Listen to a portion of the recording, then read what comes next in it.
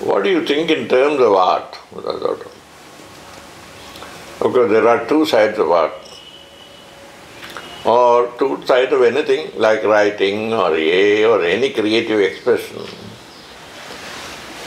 One side is where you want to find out what you have within and find out yourself, so you want to say something or do something. That is one side. And there is another side where what you do or write things is responded to by other people around, so you have an audience or a clientele. So on one side, art has a professional side, but art has a side in which the main thing is self-expression, how to sort of find. But then, as I told you, self-expression is not crying out anyway.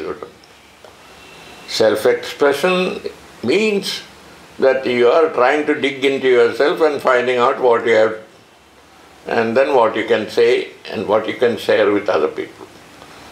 So it has a certain kind of a different color from person to person.